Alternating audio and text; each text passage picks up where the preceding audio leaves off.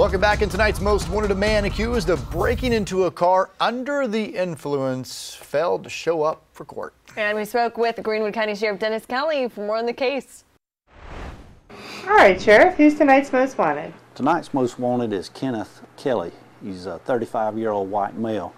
He's wanted for several general session bench warrants. He was in possession of Schedule 1 narcotic, controlled substance, Schedule 2 narcotics, possession of ecstasy, possession of marijuana, trafficking methamphetamines, and breaking into a motor vehicle.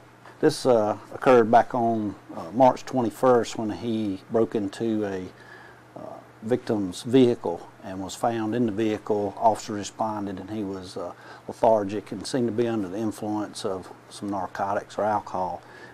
He was combative, but he was arrested at the time, but he failed to appear in court in general sessions. Has he ever been in trouble before? Yes, we featured this individual back in May as well. He was stopped by a Greenwood County deputy for speeding and then found to have narcotics in the vehicle. He had methamphetamines at that time and marijuana also at that time, so we really need to get this individual off the street.